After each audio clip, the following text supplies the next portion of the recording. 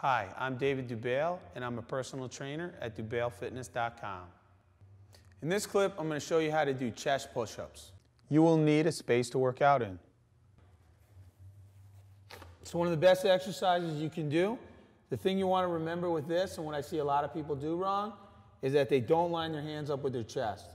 So you should lie flat, put your hands right outside your chest, not up here with the shoulders, because this is what 9 out of 10 people do that do the push-up wrong. Line it up with the chest.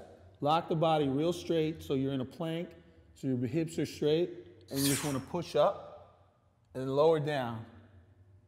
Push up. What you want to avoid is this. You see a lot of people raising their butt in the air, and then you'll see a lot of people up here going like this, and that starts to work the shoulders a lot more. Easy chest press. Chest straight, hips in. And this is David Dubail, and this is a push-up.